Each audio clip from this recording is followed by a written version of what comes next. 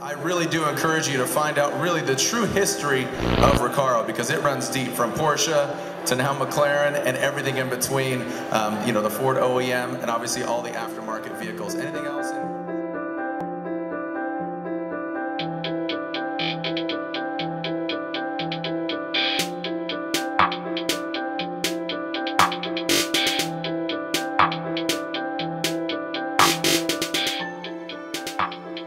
This is Jonathan Sieber, Director of Sales RECARO North America, here at the 2013 LA Auto Show media reception that we hold annually.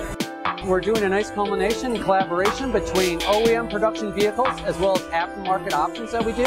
So we've been able to bring together really the new OE programs that we've launched finally this year and say, where do we go? How do we complement the brand? We haven't released many new programs this year on the automotive and aftermarket side, so it's been a real neat idea to play the OEM business off that aftermarket heritage, which we haven't done in the past. Last year, we were able to show what happened at Pikes Peak, the safety performance that our race car seats have. This year, we can concentrate on the OE.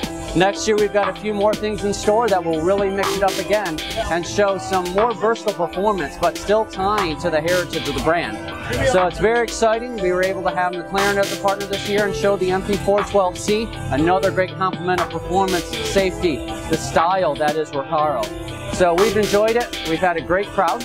And overall, we think everyone enjoyed the event, and we look forward to coming back again next year.